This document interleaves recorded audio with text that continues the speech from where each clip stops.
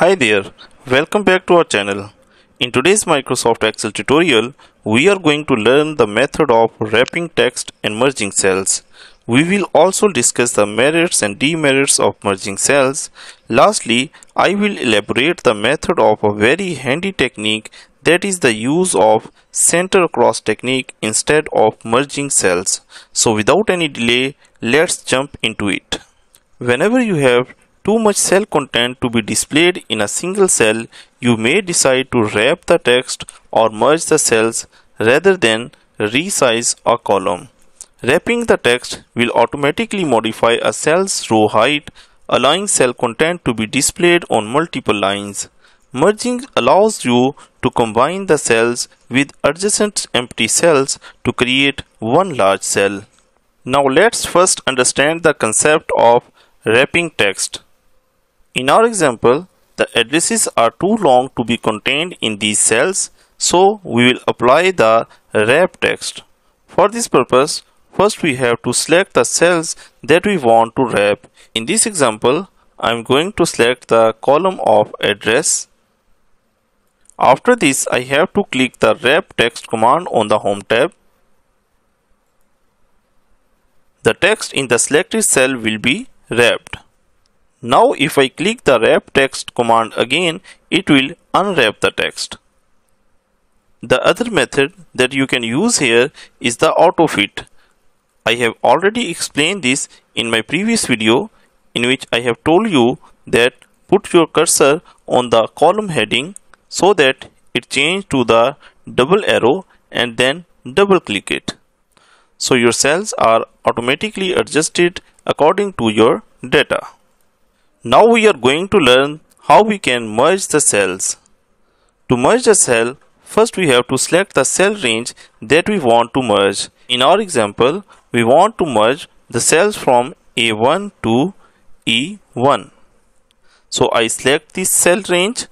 After this, I will click the merge and center command from the Home tab. So your cells are merged and data is center across. Now we are going to learn how we can access additional merge cells option.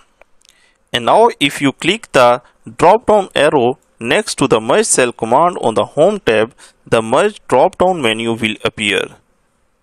In this menu, we have four options. The first option is merge and center. This merges the selected cells into one cell and centers the text. The second option is merge across.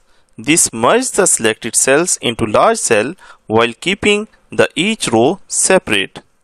Like in our example, if I select the cells in the first and the second row and select it across the E column, and after this I'll go to click this drop down menu and now select the merge across.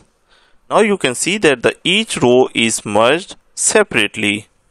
The third option in this menu is the merge cells. This merges the selected cells into one cell but do not center the text. And lastly, we have the unmerge. This unmerges the selected cells. Be careful when using this feature. If you merge multiple cells that all contain data, Excel will keep only the content of the upper left cell and discard everything else. Merging cells can be useful for organizing your data, but it can also create problems later on. For example, it can be difficult to move, copy, paste the content from the merged cell. Like for example, if I want to move this address to the left, so I select this column and then press the cut command, that is Ctrl X. So when I press the cut command, it gives me an error message that we cannot do that to a merged cell.